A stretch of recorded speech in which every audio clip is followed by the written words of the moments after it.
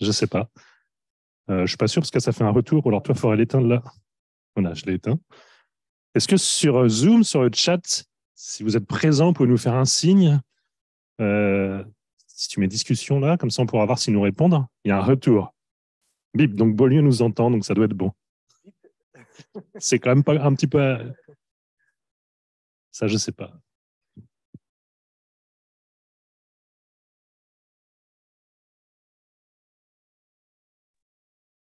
Là, on n'entend plus rien, par contre. Là, parce que je parlais pas, mais là, tu nous entends toujours. Ok, ouais. On vous entend. Tout va bien. Merci. Bien, je crois que c'est bon. Merci. Je propose de présenter en français, puis on va passer à l'anglais. Non, en français. Donc, merci à tous d'être ici pour ce séminaire IAP. Donc, nous avons le plaisir de recevoir Christoph Mordasini. Christophe, il est professeur à l'Université de Berne en Suisse. Tu es spécialiste des systèmes planétaires dans le système solaire comme pour les systèmes exoplanétaires. Donc, Christophe, il fait à la fois la théorie, l'observation, les liens entre les deux. Donc, en développant des modèles, en les comparant aux statistiques qu'on a sur les systèmes planétaires. Donc, il travaille beaucoup sur l'accrétion, la migration, toutes ces choses-là, avec les modèles de Bern qui sont très connus, très utilisés dans la communauté. Pour ton parcours, donc, tu as fait ta thèse à Berne, puis après, tu allais travailler à Heidelberg, puis tu es revenu de retour à Berne où tu es actuellement. Tu es actuellement directeur exécutif de la division recherche spatiale et sciences planétaires dans ton institut. Tu es très impliqué dans beaucoup de programmes avec des instruments, ARPS, Sphère, NIRPS, Plateau, Cheops et beaucoup de choses. Donc, toujours le lien entre les observations et la théorie. Et donc, aujourd'hui, tu vas nous présenter un séminaire intitulé Emergence of four types of planetary system architecture en link to the Radius Valley. So, please. Donc, merci beaucoup pour l'invitation. C'est un grand plaisir d'être ici. Et je pense que j'étais ici la dernière fois en 2017. Peut-être il y a même des gens qui se souviennent. J'espère que je n'ai pas encore dit la même chose comme maintenant, sinon il n'y aurait pas eu beaucoup de progrès. Non, je pense que c'est quand même bien autre chose. Donc, merci beaucoup pour l'invitation. Et maintenant, je dois aussi essayer de switcher into English. So, thanks again for the invitation. So, let me start. Oops, now I need to have... Yeah. Okay, good. So this is the content of my talk. I will first start with a short introduction. Then I will talk about the planetary population synthesis method, which is a method that we can connect observations and theory. I will then come to the main part, which are 4 types of planetary systems we find in these theoretical simulations. And then I will talk about the origin of the valley and finish by some perspectives and conclusions. So, of course, when we talk about planet formation theory, there are a number of very important observation constraints which tell us how this process might work. And the first class are, of course, observation constraints that we have from the solar system for centuries, basically. And the solar system is, of course, still the benchmark system for every theoretical model of planet formation and evolution. And it also gives us unique detail constraints that we can also only get for solar system planets, probably forever. Then, of course, we have the other part, which are the exoplanets. While there are some exoplanetary systems where we know quite a lot about the objects, in general, for the large majority of exoplanets, we have very little knowledge about the individual system of just the mass and orbital elements, or just the radius and orbital elements. But of course, as you can already see from this plot, we have, of course, the possibility to get statistical constraint. That's something we couldn't do 25 or 30 years ago. And this tells us a lot about the frequency of different planet types. You see them here. The distributions in the mass, in the distance, in the eccentricity, in inclination, in let's say, the multiplicity, in the radius, and so on, and all kinds of correlations here. And this gives us, of course, here comes from the different techniques that each probe some places of the mass distance or the mass radius or period diagram. What you can see here is this huge diversity. We are all aware of that. This is different types here. Of course, at the moment, we cannot explore all parts of this diagram, but as progress, technological progress is, we push more and more to the distant and also to the low mass planets. And it's clear that the satisfactory theory should explain, of course, both the aspect, both the solar system and also this diversity here in the exoplanets. Now, putting together all these constraints coming from these 2 points over the last, I don't know, 50 years or something, people have come up with this sequential planet formation paradigm, quite classical here. So everything starts, of course, with star formation. Then here, thanks to ALMA, we have these wonderful observations of the protoplanetary disk, also a very important new insight, of course, what we have there. We start then from initially very small dust. This is initially the disks in the class 0 and then class 1 and 2, which can grow to form pebbles. This goes relatively quickly, time scale of 10 to the 4 years maybe, and these pebbles then they can radially grow, drift through the disk. So this is an insight that these things are really moving. This formed then planetesimals, probably through an instability, the streaming instability. And these planetesimals can then grow via collisional grow to form protoplanets on a time scale of maybe 1 million years. Some of these protoplanets grow massive enough, they reach the so-called critical core mass to accrete gas efficiently and turn into a giant planet. The maximum time scale, disk lifetime, maybe 10 to the 7 or a few 10 to the 6 years. Most of the, on this, yes, this bottom-up process here, this is called the core accretion theory, the paradigm. In this part, another important process is orbital migration, so the radial movement of these protoplanets in the disk. It's not over yet, of course. When the gases is gone, we still have processes, especially for the inner system. We go through a series of giant impacts where these protoplanets form the planets, the terrestrial planets on timescale maybe 10 to the 8 years. And then we have a phase which is basically ongoing as long as the system is there, which is the one of dynamical evolution, where the system goes into a state where the instability timescale is billions of years, so which is where it's stable over long timescales. And this time, the planets, of course, individually still evolve, thermodynamic evolution, giant planets, they cool and contract, close-in planets, they undergo evaporation, and terrestrial planets have all kinds of geophysical processes that are going on. So this is a little bit the classical view that we typically have. Even on this sketch level, it's not so clear. For example, this is a classical view that everything protoplanets grow only via planetesimals. Now we understand that maybe protoplanets accrete a lot of pebbles directly. This is pebble accretion. And there is also a completely different theory for the formation of giant planets, which is, of course, gravitational instability, very different. It's a top-down mechanism where a disk patch, a large patch of the disk becomes gravitationally unstable and forms the giant planets directly. So good. This is a little bit an overview. Now, we have seen all these different physical processes and an approach to take into account all these different processes and use them to make predictions and to compare to observation. This is planetary population synthesis. So what is the basic idea here? We already said that from the ALMA revolution, we have now understood, although we already had indication of that before, that also the protoplanetary disk are characterized by a large diversity. They are not all the same. We see it just visually also here, and we can then try to make that a little bit more quantitative. We can try to observationally determine so very important distributions, like the distribution of the disk lifetimes, the disk gas masses, initial, whatever initial exactly means. This is a little bit difficult process, the initial dust masses and the disk sizes. And then, of course, when we have this diversity on the one hand of the protoplanets and on the same time of the exoplanets, of course, a natural question to ask is this diversity of the disks as initial conditions responsible for the diversity of the planets as the end product? And we wonder if we can construct a theoretical model which links the two and reproduces what we can see in terms of the diversity of the exoplanets. And this is exactly the method, the idea of the method of population synthesis.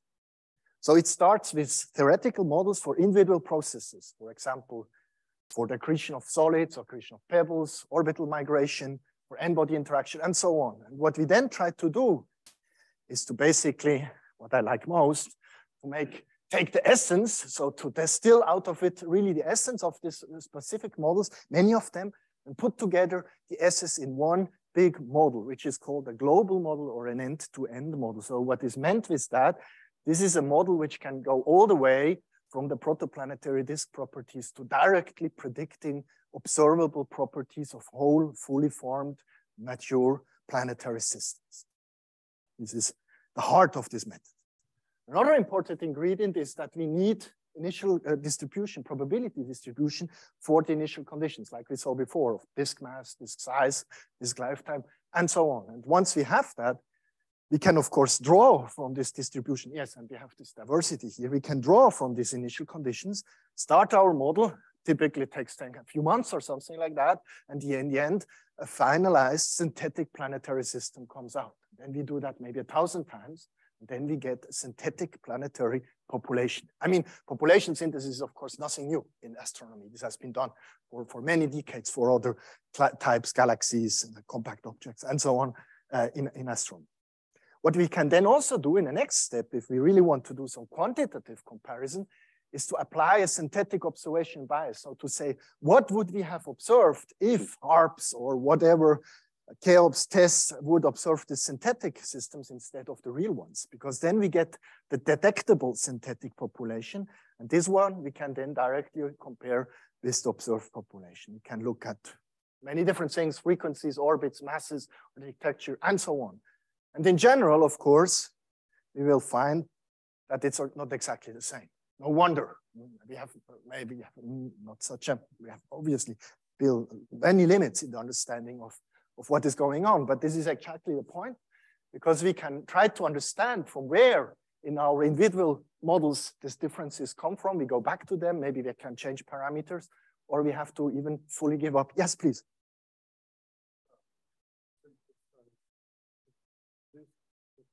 Yes, yes. Yes, yes, typically we have tabulated from Baraf or from Lyon tracks or whatever kind of, so this is evolving in time, which was neglected often in the beginning in the old models, but this is something that we also now take into account. Yes, yes. So, but usually then you go back and try to understand what is going on here. Maybe you have to even give up completely. And I think at the moment we are in the process of giving up some old paradigms because they don't seem to work. Sometimes we can also find a theoretical model which matches at least some aspects. And then this is also interesting on the observational side, because we can now use this synthetic population to make some predictions.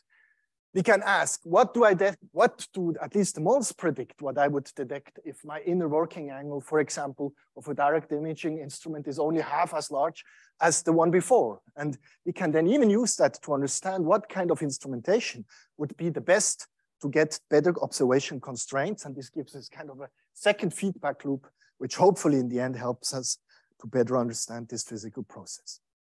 Okay, this is a long development, and in the community now over the years, or almost 20 years or so, a number of global models have been developed. This is a confusiogram here of what is now in the Bern model. It has grown really a lot, but and I don't have the time obviously to go into each part, but what I can maybe tell you are a little bit some sub-models. So each box basically describes one important physical process. And we do the formation and the evolution. So we start at t equals 0 and go to 10 giga-years. And one part we always look at is then the interior structure of the planet. So we solve the classical one-dimensional internal structure equation that you know, of course, from stars. It's basically the same. So we look how this evolves in time. Then we have some models which are active while the gas disk is around. This is the radial structure of the disk. The vertical structure of the disk gives us, for example, the maximum gas accretion rate a giant planet can have. Then we have some modules which are active in what we call the formation phase. For example, there, all planets in one disk, they can interact via the n-body, or they can accrete planetesimals. In principle, this should not be only 100 million years, but 5 giga-years or something like that. But I guess you know that it's very time consuming to integrate systems for 5 giga-years. So we only do at the moment the first 100 million years. And then there are some processes which then act during the rest of the time on the individual planets, which is, for example, atmospheric escape or a tidal interaction with the host star.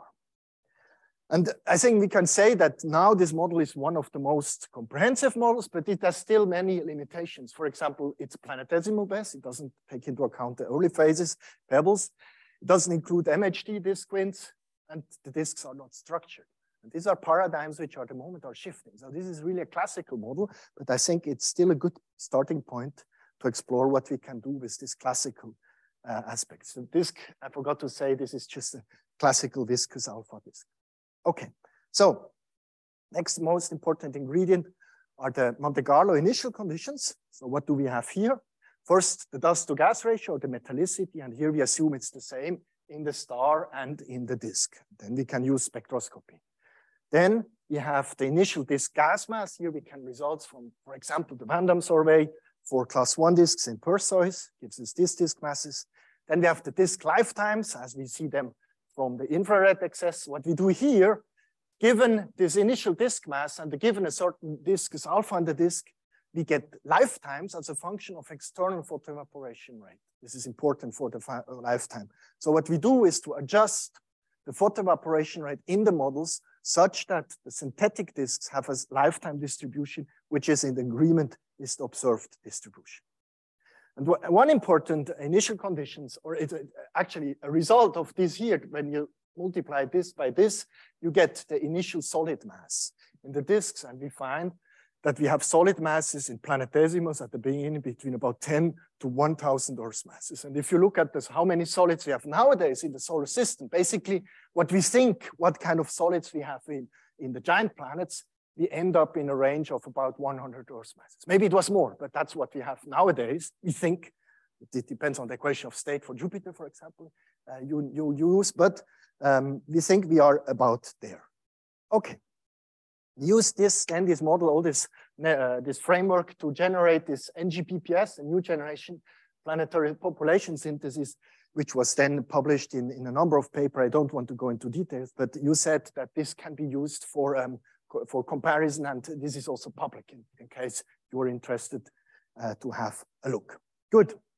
What do we get after all? So this is one of the most important results. This is our nominal population for one solar mass star. So what you see here are 1,000 host stars, 1,000 systems.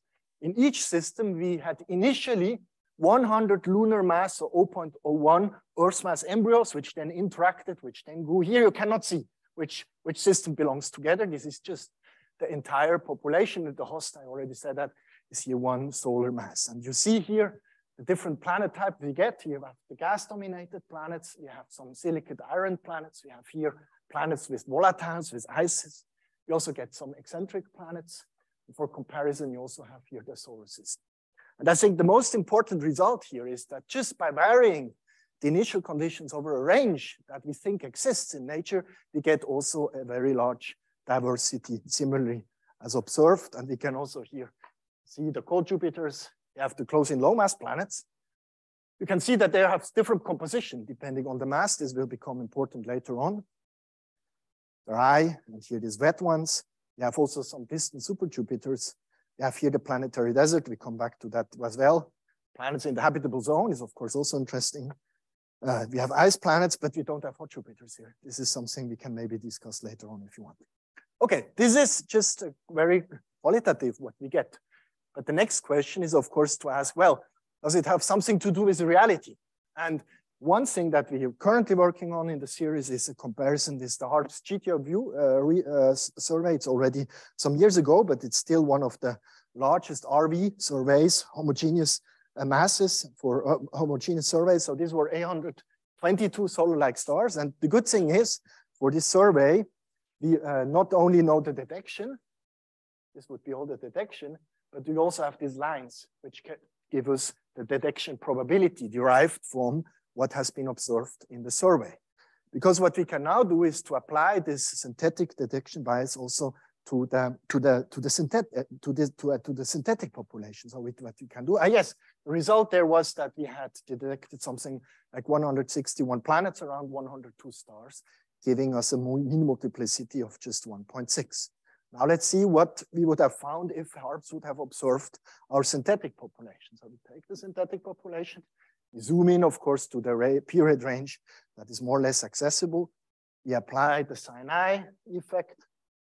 Then we apply the detection bias. Oops, I was too fast. I need to restart. So this is again here. So we start with the detection. We zoom in. There is the synthetic population. We put in Sinai, assuming, of course, random orientation of the planetary systems. And then we apply the detection bias. And this is what is left of the detectable synthetic planets. And this we can now compare with HARPS has actually observed. The red ones are the actual observations. We can first, the very first thing is just to count. And here we would have said, well, I think we would have been pleased because in this case, we would have detected about twice as many planets as we actually did. So this is a difference, of course. But what is interesting, if you would divide this one by this one, you get the same mean multiplicity. And the mean multiplicity, the observed mean multiplicity, is a good indicator of global system architecture. So this is similar. So we can already see also that we have some similar structures. We have here a group, we have here a group, we have some voids, although they are not exactly the same. So there is some agreement here. And the mean multiplicity I already mentioned. But of course, you have this difference in a factor 2. And now we can start to see what it is due. And it could be due too efficient. We assume that the planetary formation process is too efficient. It could also be something with the initial conditions. This is not so easy to say. Another difference is that here we don't have any planets. And we believe that we lack one important mechanism in the model, which is we have disk migration, but we don't have a quasi mechanism plus tidal circularization. And this is something we are working on to understand whether we could then also reproduce this kind of planets. We can continue a little bit and make a quantitative comparison of the mass distribution. So we can take the mass distribution on one hand as it is observed in red, and the synthetic divided by a factor 4 so that it's normalized. Now we can look at it and we see, okay, we see that we have this fundamental bimodal structure of the low mass planets, less planets in between, and then we have again a maximum in the giant planets. And we see that here there is a change at around 20 Earth masses. And the theoretical explanation for that is that, okay, once the planet grow and around when they're here, so a core mass of around 10, the envelope mass of around 10, they start the gas runaway accretion and they move relatively quick from here to here. This gives us then this so-called planetary desert, so less planets in between. Although this has been debated in the literature. What are about the differences? So we see that our giant planets, the synthetic ones, are more massive than the observed ones. It's not a huge factor, but still. And we also see that we have less intermediate mass planets than actually observed. And this is an indication that our prescription, our theoretical understanding, how we quickly move from here to here, is too fast. Because in order to remain here, when we need to have the disk disappearing during that time. And if you go very quickly from here to here, this is very unlikely. So this is a constraint on our theoretical models of gas accretion, telling us that, okay, we need to work on that. And the interesting result was that we had the same problem for many actually different 3D hydrodynamic models which describe this gas accretion rate. So this is a constraint, because if you just run such a hydro model, you cannot know what it will predict when it's compared to observation. You need to build it into a global model, and that's what we do. And there are now a number of explanations which could be the reason for this discrepancy. For example, the disk could have a very low viscosity, meaning that gap formation is more efficient. There could be magnetic recolation and so on. So this is things which are indicated by this kind of comparison, and it's also doable quantitatively. Good. This was positive. This is something what we could learn. But there are also some issues, I would say. You have seen this model. It's for those who program, it's the code is around 100,000 lines of code. So it's a lot. And it's hard to understand because all the physical processes, they interact. So we've already looked at this mass function. The synthetic one predicted here. We have talked, okay, here we have the runaway, then we have the giants. But there is also this slope in the regime of the solid planets. And back in 2020, 21, when we first looked into all this, got these results, we looked at it and we could not really explain what is exactly this slope, where it is coming from. Because, okay, it comes from solid accretion, but solid accretion depends on where you are in the disk, where you are depends on the migration itself depends on the mass. So it was just, we couldn't really find out what it's coming from. And that's what I want to spend now in the next part of the talk, is how we try to understand this and also other aspects of the fundamental outcome of this synthesis.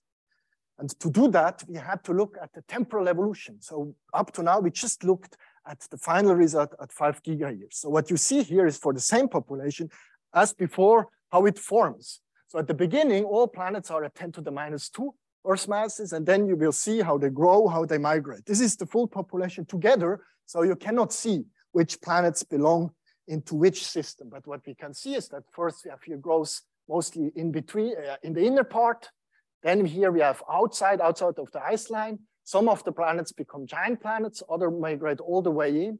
We get scattering. Now we are in the evolution phase. You see here the stellar tides removing some of the very close planets. So now we have a certain insight from the temporal evolution. And by looking at many of the systems, we actually found that we could find 4 typical types of how this temporal evolution goes. And this is what we're gonna look at now. And we saw that it depends on the initial condition, and mostly on one initial condition. And this is how many solids we have at the beginning in the disk. And now we're going to look at these different classes. Here we have a first class, which is what we call the class 1 architecture.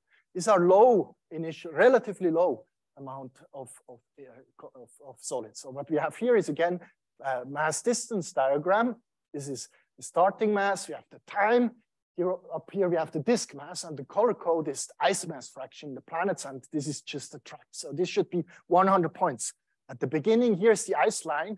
Otherwise, we see, okay, here we are limited by how many solids we have, and outside we have less growth because this is collisional growth. So it depends on the Keplerian frequency, and this is small when we move out. So let's start. What do we see?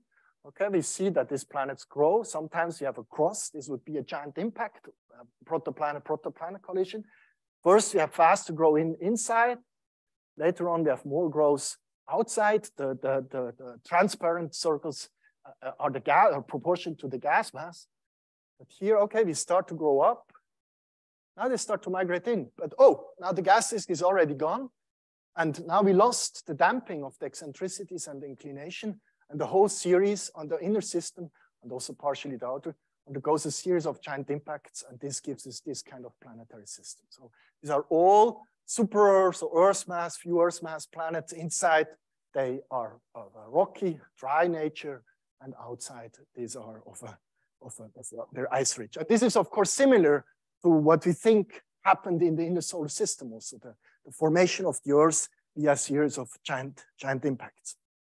These are some other systems which show this kind of behavior, which show this kind of tracks, of fundamental tracks. So these are only low mass planets. There is a little bit of migration, but only little, in the sense that inside we keep the rocky planets, and outside we have the volatile rich planets. Typical planet masses are 1 to 10 Earth masses, but rather on the lower side of this range.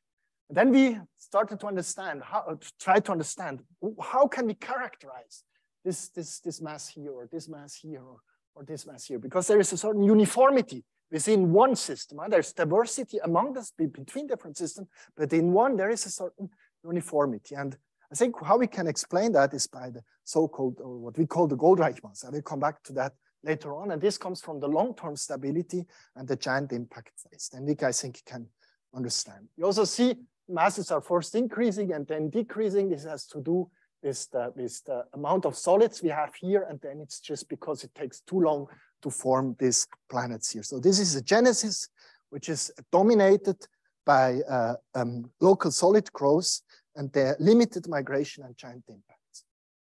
Okay, so here we can then have a look. How can we derive here this mass? And this is what we can do is basically say, okay, we can see how much mass we have in a certain annulus. And I don't have a watch. What time is it? I'd like to know. 30. Okay, merci. Okay, so this is what we can say. We can then ask, okay, how large is the feeding zone? We can say, okay, this is just E times I.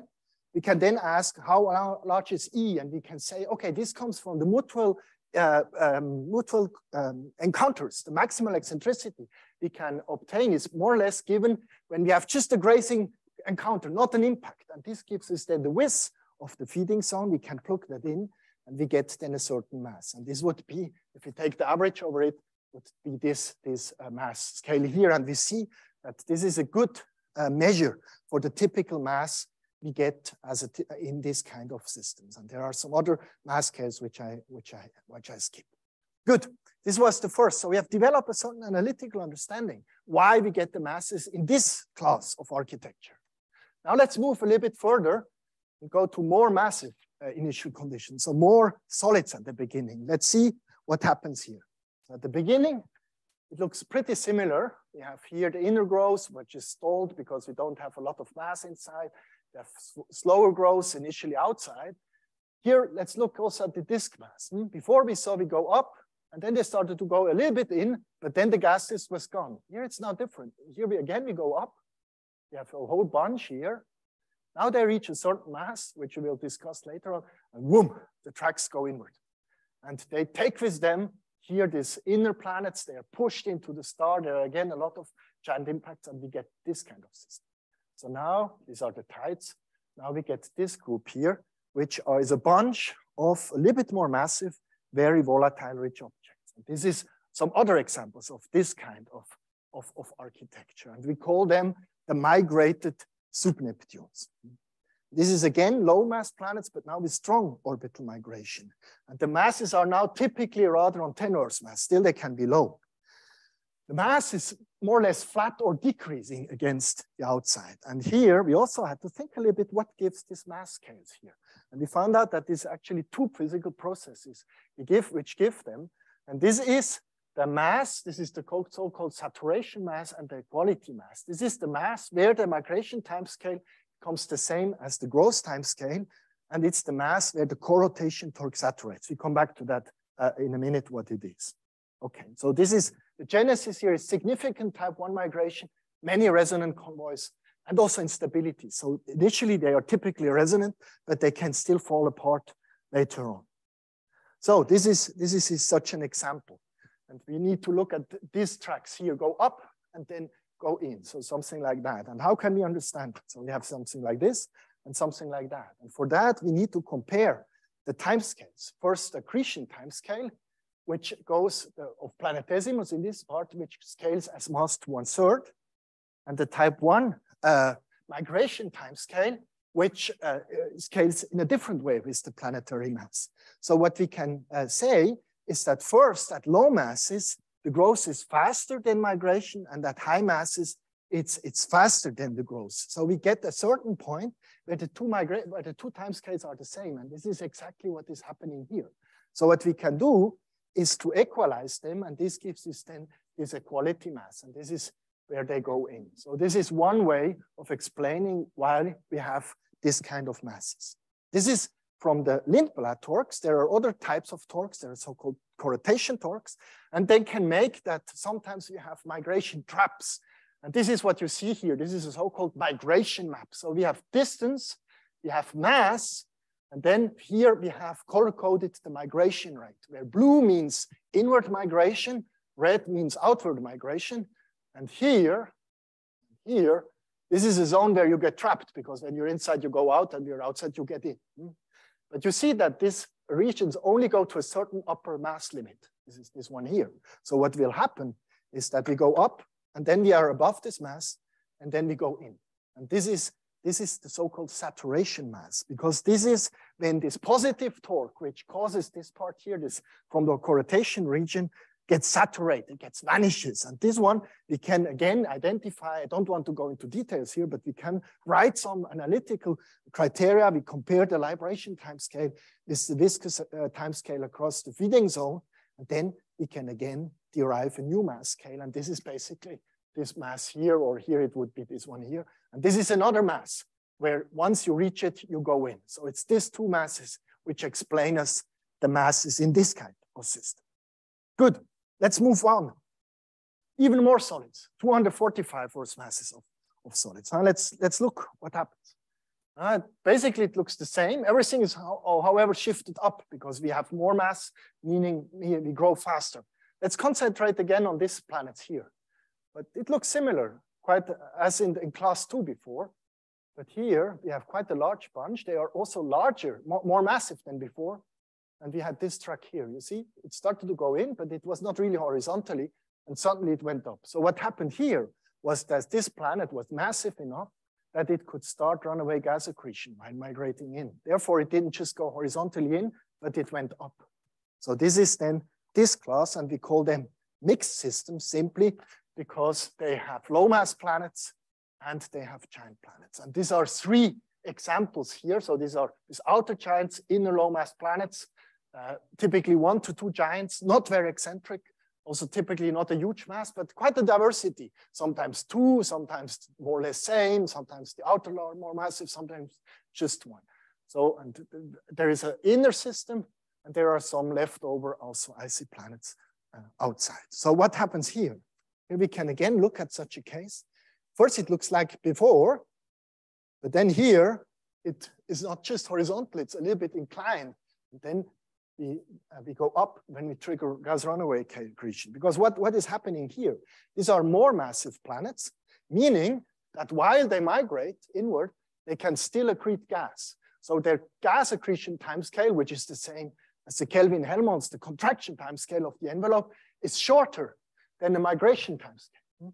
So they can go out of this horizontal thing and instead become a giant planet. So what we can say, in other words, that this equality mass, so this one should be bigger or comparable to the critical core mass where we can trigger gas runaway accretion, and then we get this kind of system. It's a little bit difficult to write this in a closed form. Therefore, we cannot really write down an equation, a closed form equation.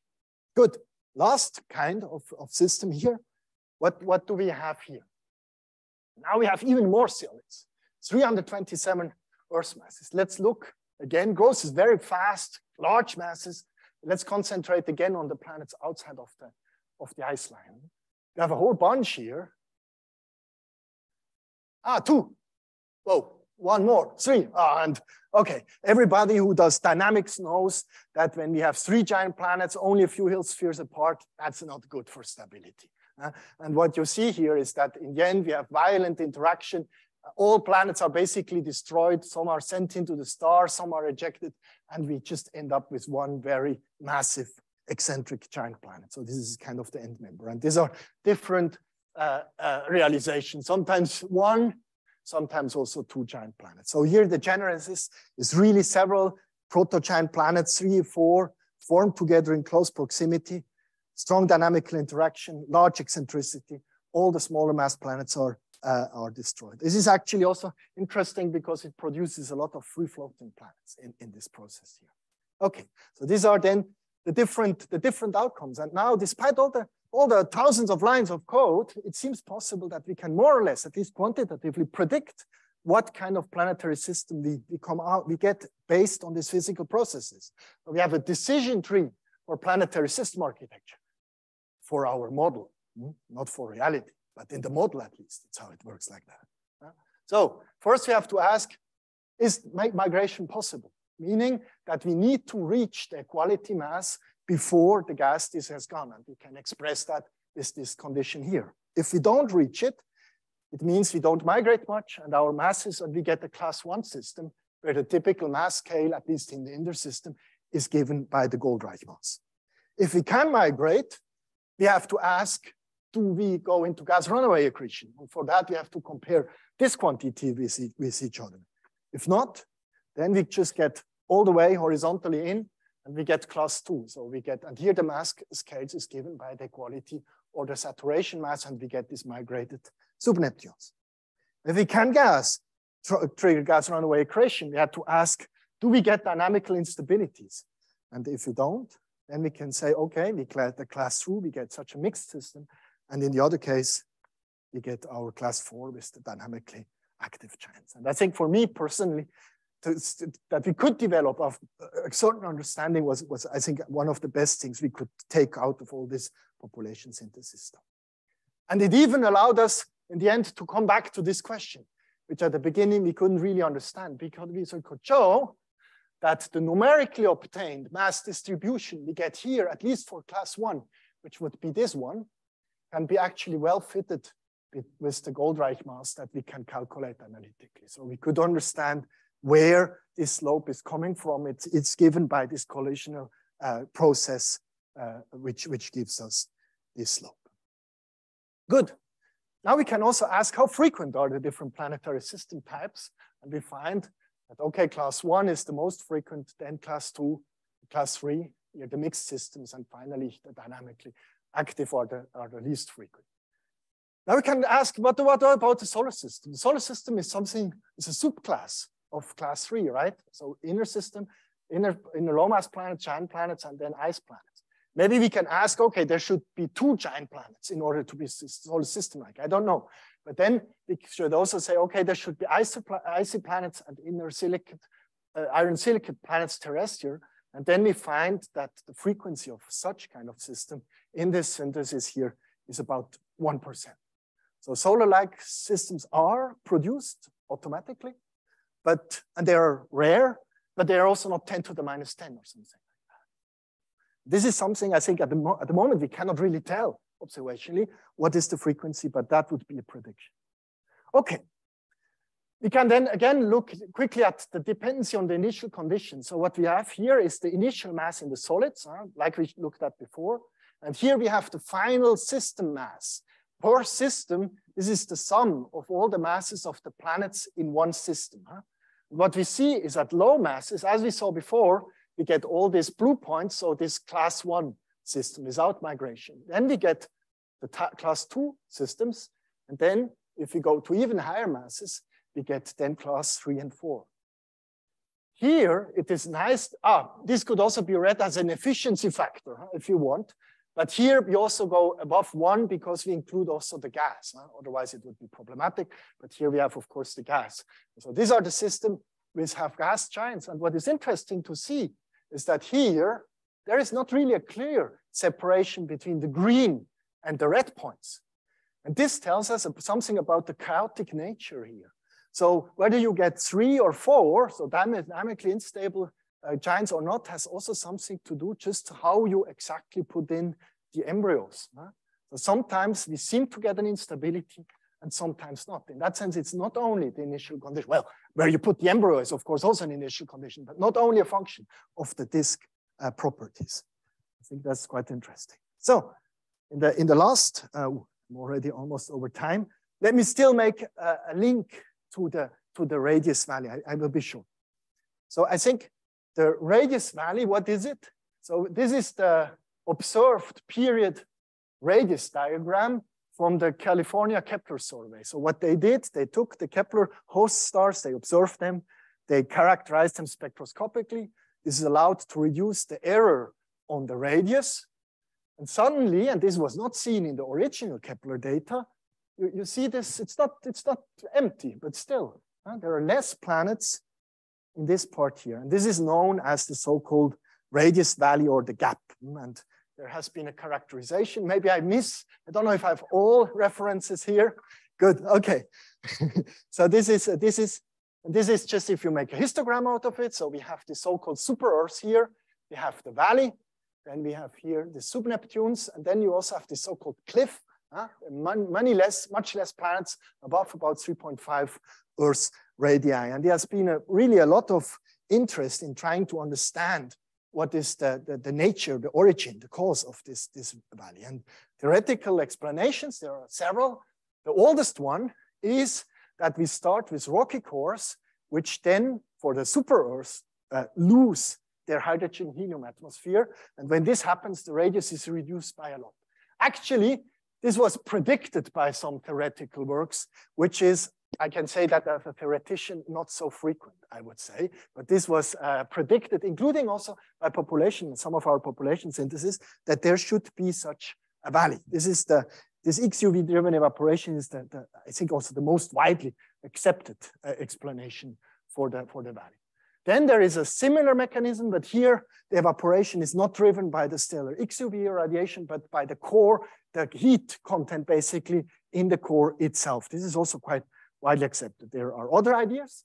For example, one is just has been postulated that there are distinct formation pathways for planets above and below the gap, with those above the valley being water worlds. We come back to that because we also have that into some sense. Another one has something to do with planetesimal impacts.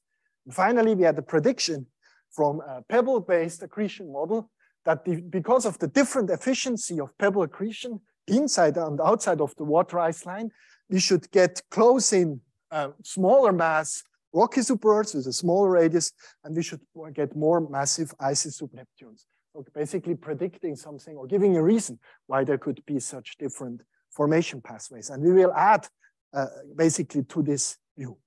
So we obviously looked into that with NGPPS, this original NGPPS. And here I need to say something. We evolve, as I said, the internal structure of this planet over billions of years. So we calculate internal structure, and there you know, we use an equation of state. And traditionally, water, because it comes from ices, icy moons and such, has been assumed to be in a solid form, condensed form. So in ice, basically, astrophysical ices. And okay, that's what we put into our internal structure model. And this is then the synthetic period radius diagram that we get at 5 gigayears. It's the same population as we saw now, but in period radius space. And this is our valley. Not good, huh? No valley. And why? Because the icy cores, there are icy cores here, and they fill in the place of the valley. However, as I said, water was just assumed to be in the condensed form. And actually, there were some paper, including one who said that because of that, we can exclude that there are icy, that this object has an icy composition. But okay, now we are at 0.1 AU or at 1000 Kelvin equilibrium temperature. It's not in solid form. It's in vapor, it is in supercritical, and this leads to a strong increase of the radius via the so-called runaway greenhouse radius inflation effect, which was first described by Turbe. And then Moussis showed that when we include that, we can actually fit this water composition, the sub-Neptune radii. So we took again our synthetic population, but we improved the internal structure model. So we now took a real equation of state for the water, which includes the correct phases of water. And this is what we then get. And this is now basically the same, but with the new equation of state. And suddenly we have again a valley. So this is actually there. And even the locus is relatively, maybe the slope is too shallow, but at least we seem to predict the valley very naturally. And this is if it would be unbiased. And of course, you can already guess what it is caused by. It is basically caused by these different two classes that we saw in the first part in the talk, right? Because we have two channels with two classes which populate close-in low-mass planets. These are these class 1 systems with little migration, which just had here this giant impact. And we have these other class 2 trajectories which do something like that. And because there is this radius inflation effect, once we have a little bit of water, this increases the radius strongly. And therefore, a valley opens between the two of them. And this is what we saw. The radius, they're well separated. In the mass, they are not that well separated because we don't have this effect that we increase the radius a lot when we have some water present. So here there's a lot of overlap, although still we see the class 2 are a tendency to be a little bit more massive, and we can understand why, because they need to reach the equality mass, if you remember before, because only then they can migrate inwards. While the other ones, they just are the Goldreich mass. This can also be quite small. And what is nice to see is that the model quite very well, I would say, given that we start, you have to imagine, we really start from 100 lunar mass embryos, and then just you follow over giga years, you get a radius distribution, which is in quite good agreement, and we can now split it into synthetic, blue would be synthetic and gray would be observed. And in the synthetic, we can split it in the different planet types, in the classes if you want. So here we have the silicate iron, here we have the water, and here we have those which contain a significant amount of hydrogen and helium. We also see, okay, that this is between the water and the water age, and this cliff here is basically given by the largest radii of the water age planets. Okay, so I propose now that, okay, this valley is in principle a consequence of formation of these different classes, different ice components, and so on. And additionally to that, that we get large radii once we have water. And there is indeed some observational support from that. Recently, maybe some of you have seen this paper of Luque and Palle, where they say, okay, the density for such planets around M-dwarfs tell us that they are really water-rich, but okay, it's just a few points, we don't know. But now we could think, do you tell us that evaporation does actually not matter at all. And that's not the case, and you see it like this. Because we made a test simulation where we still have the correct water phases, and evaporation. And we made another one where we just switched off evaporation, just artificially switching completely off. And you see what happens now. You see all these red points up here, and much less green points down here without evaporation. Or if you look at the radius histogram without evaporation, there is almost no super-Earth peak. But there are many more, also many more than observed hydrogen-helium planets. And of course, something you can also study is the synthetic mass radius diagram now. Blue is synthetic and black, the small points, is observation. This is with evaporation, and this is without evaporation. And without evaporation, you get all these small mass but huge planets. One or few Earth masses, but one Jupiter radius. That's of course not physical, but if you don't have evaporation, this happens. And this clearly tells us, no, we do need evaporation because we need to bring down all these low mass planets with hydrogen helium to populate, create the super-Earth peak, and also to bring this in agreement with observation. So actually, yes, we do need also evaporation. It is necessary to populate to create the super-Earth peak. So it's actually a hybrid origin of the valley. On one hand, we need formation to bring in here these water-rich planets, but we also need evolution. We still also need evaporation to populate the super-Earth planet. Okay, I just here have a summary, I think. Oh, yes, I will skip that in the interest of time. This is just to show this different model, and this is now the new proposed view. What we can maybe say, and I will then finish, I think, is that if observationally it is confirmed that at least some of these sub-Neptunes really contain a lot of water, I would say this would be a large success of predictive planet formation and migration theory. And it's important to stress that this is not a particularity of our own model. I think several different models, we talked about Mordasini and others, they predict that also. But it could also be that we will find, no, they are all dry. But this would be also okay, because it would be a very strong constraint that some of our assumptions we made at the beginning is actually not the case. And there are good candidates for that. For example, I told you about the disk structure. These are classical viscous disk structures. If we take an MHD wind with a strong wind, then we get a very different slope, which makes that we don't migrate all the way in. Or there could be also much more efficient devolatilization during the buildup of the planetary building blocks, so that we wouldn't have that much water in this object. And I think this is exactly what we like to learn from this kind of observations. And I know I'm actually happy that you are here, given the date. And one of the things we hope, of course, is that thanks to JWST, we're going to be able to see if these planets really contain a lot of water in their atmosphere and not.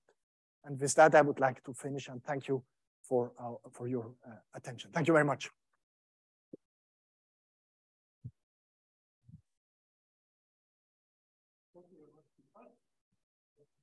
Chance, please.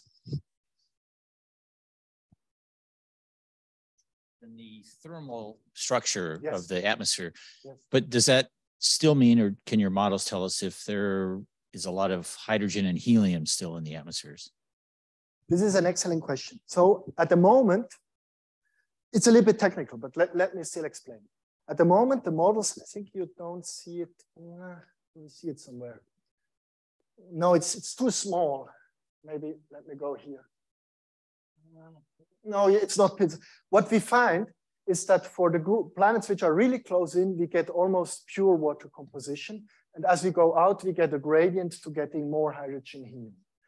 I'm a little bit not fully confident about the exact prediction whether there is a little bit of hydrogen helium or not in the model. And let me explain you why. So we said, okay, we need to have an equation of state for water. And actually, we also need one for mixtures of water and hydrogen helium.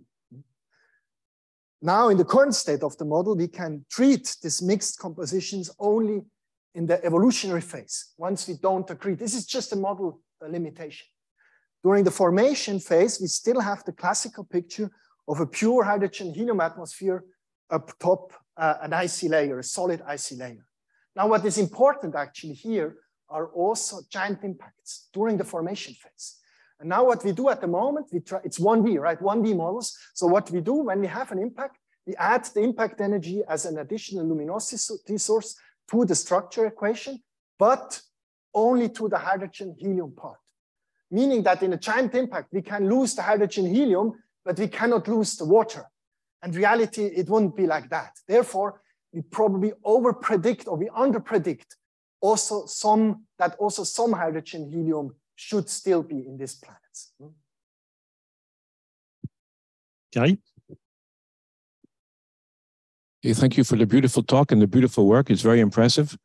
So I want to go back to a talk I heard by Alessandro Morbidelli a couple of years ago, yes, where he was telling us, and I was very surprised, that most, and you said the contrary, that most of the planetary systems discovered had hot Jupiters, and therefore that the solar system was special. And then he tried to explain why we were lucky, and he used yes, resonances between Saturn and Jupiter. Yes.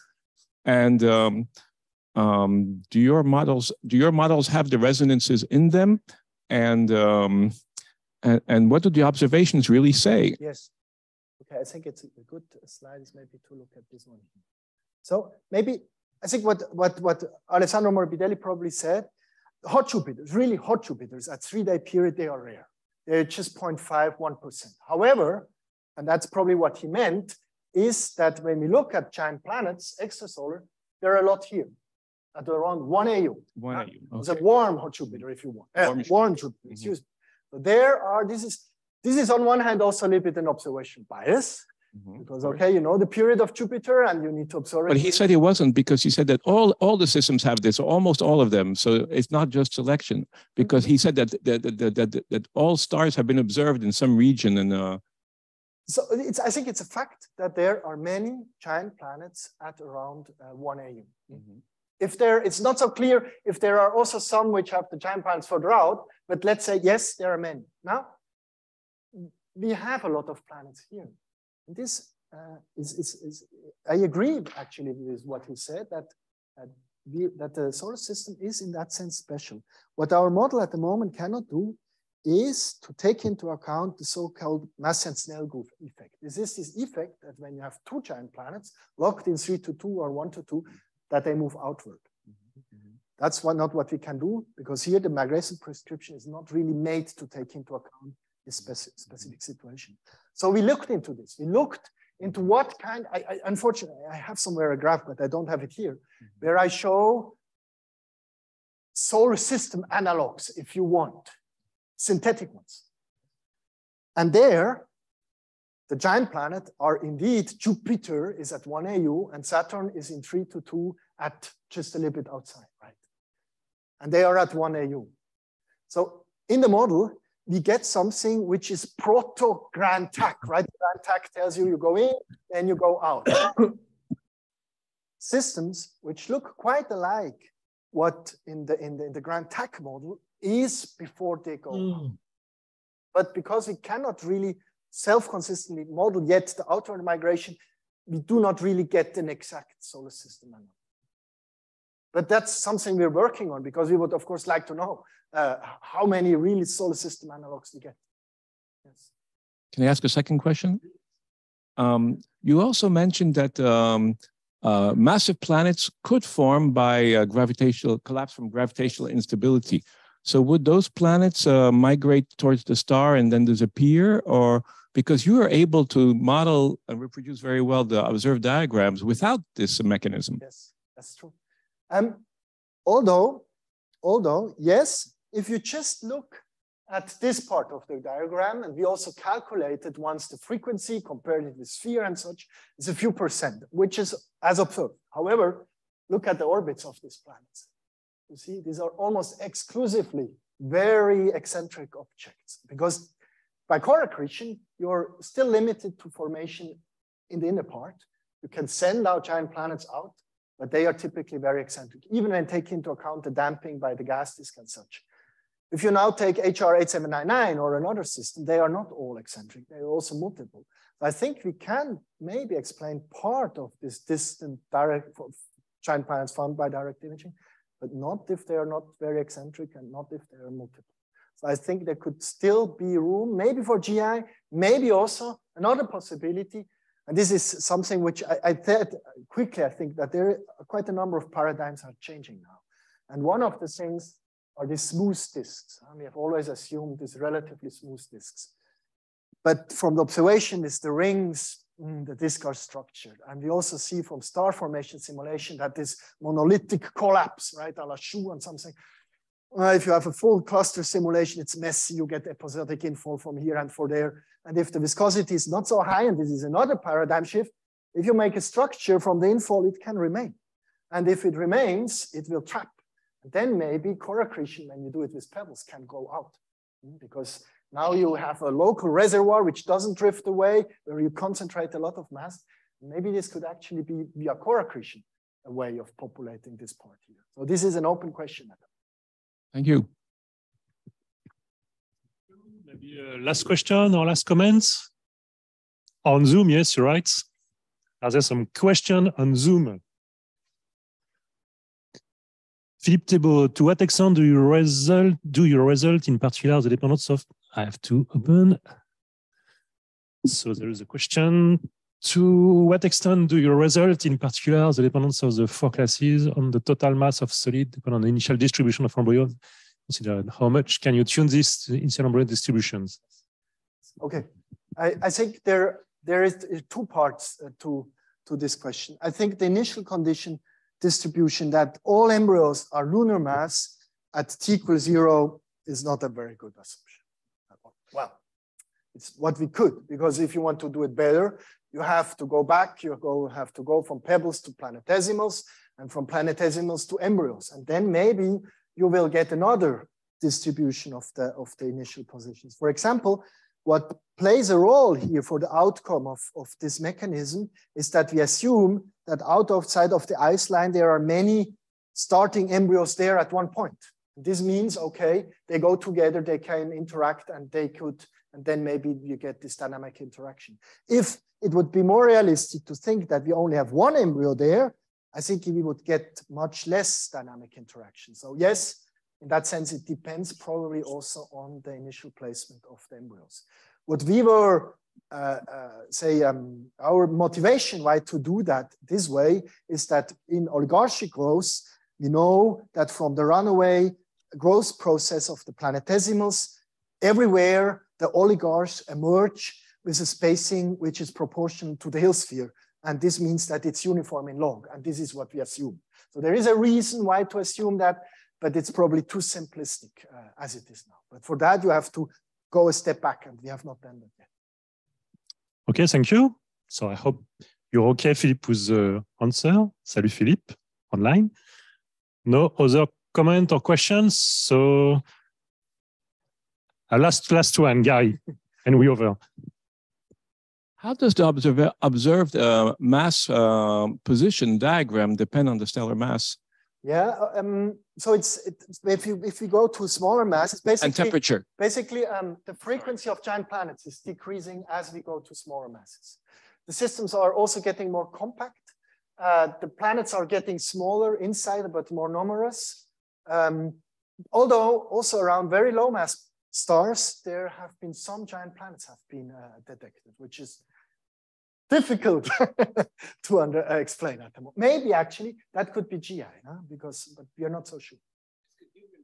Yes, absolutely, absolutely. Yes, sure. No, we have looked at it. So the general trend, when you assume, of course, that the gas or the mass of the gases scales with the stellar mass, you already see, right? You will get less and less class 3, less class 4, more class 1, and in the end, you only have class 1, more or less. So this is the prediction. It's certainly, if it's quantitatively, I'm not sure, but qualitatively, it tells us what it gives. Actually, what is interesting is if we go in the opposite direction, because end dwarfs are pretty well explored already. If we go to the more massive stars, it's interesting. We see that the frequency of the giant planets first goes up, reaches a maximum at around maybe 2 to 3 solar masses, and then goes down again. At least those which we can deduct by radial velocity. And this has been interpreted that maybe, okay, the disk lifetimes are in the really massive regime are probably short. so that we don't have the time to form giant planets anymore. But this is, I think, just what we think at the moment. Ok, merci. Je vous propose d'arrêter là pour aujourd'hui. On se retrouve vendredi prochain pour le prochain séminaire IAP. Et merci encore, Christophe. Merci. Merci à vous.